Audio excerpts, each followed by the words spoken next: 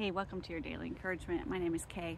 I'm sitting out here in my garden looking at a plant that I am attempting to grow once again because I've gone through 3 of them now in the last couple of years, and I plant them and they do okay, but they never come back. So I'm trying again this year. It's an echinacea, a coneflower, and that got me thinking about maybe those of you who are in the midst of failure. Or maybe attempting something again that you keep failing at. Jesus welcomes failure. I think of his best friend Peter, who failed the night that Jesus was arrested and beaten and put on the cross. Peter failed to have the courage to stand up and say, yeah, I'm a follower of this man. He denied that he even knew Jesus.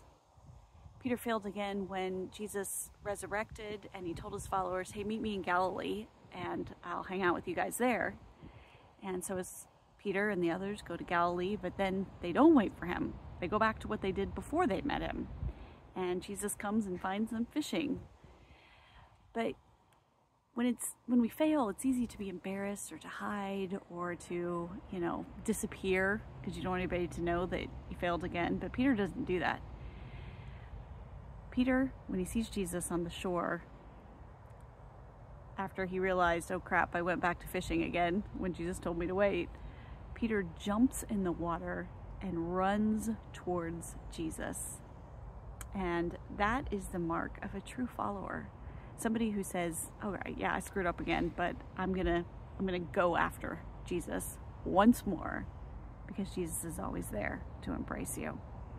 So let me encourage you today that if you have a bunch of plants that you keep trying to grow and aren't growing, keep at it, because it's not the failure that makes us. It's how we deal with the failure. If you have disappointed in your mind Jesus once more, he's not looking at the disappointment. He's looking at how you react to it. You're going to jump in the water and go after him again because he'll forgive you time and time again.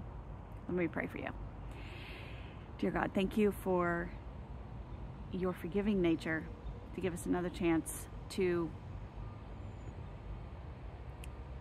embrace our failure, to jump in the water and follow you with our whole heart.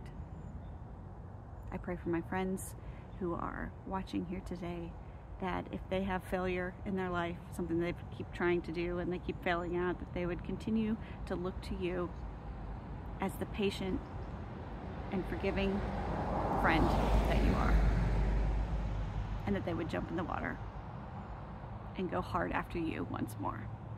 In Jesus' name, amen.